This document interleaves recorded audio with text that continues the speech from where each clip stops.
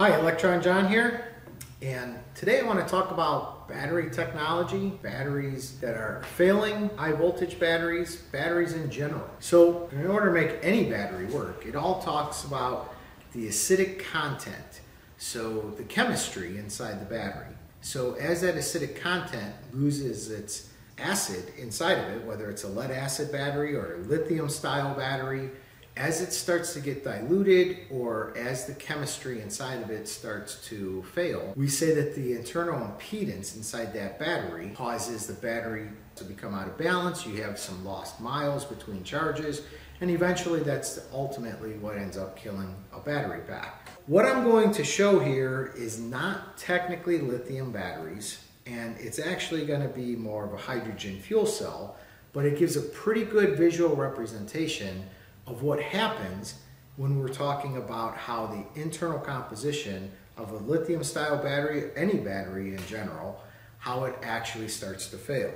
So to do this little test, if you wanted to do it for some of your students in your classes or whatever, we would need some regular baking soda. We're going to need some distilled water. I'm going to put some distilled water inside this beaker. I'm going to add some baking soda to it. I'm going to mix it up. Then I'm going to add some power. We'll start with the 9-volt battery.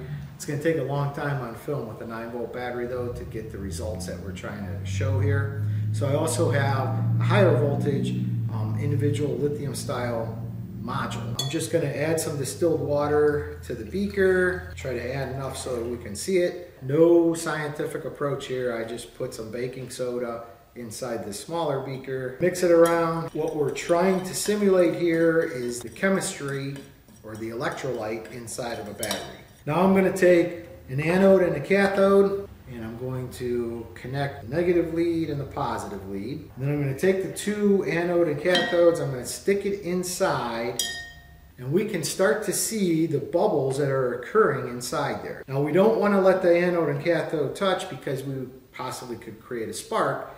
And technically, this is how a hydrogen fuel cell works, is the gases that are being created inside this beaker are very flammable. So we don't want any kind of spark. Okay, so to make this a little bit easier to see, I'm going to switch from the 9-volt battery over to this individual 13S or 13 string, which is approximately 48 to 50 volts, depending on how much charge it has in it.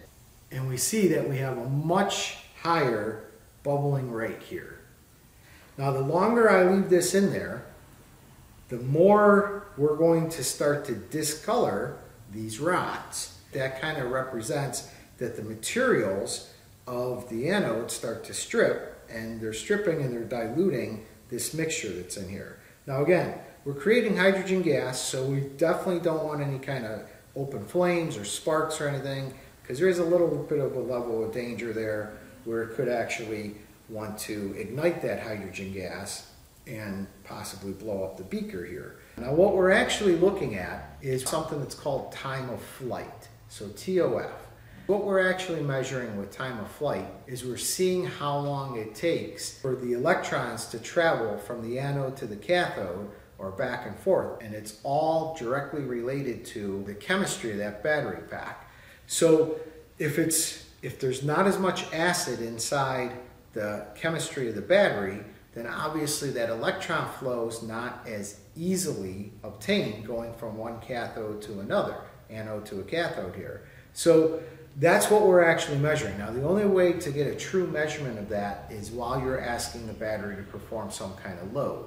Now that could either be while you're driving it down the road, or it could be while you're charging the battery pack. Either one of those, we will see that electron wanting to flow between the two posts, the positive and negative posts there. So a little representation is, here's a little waveform that I captured from using a scope, and I can kind of see this, and this is actually a good way to have a good view of the time of flight there.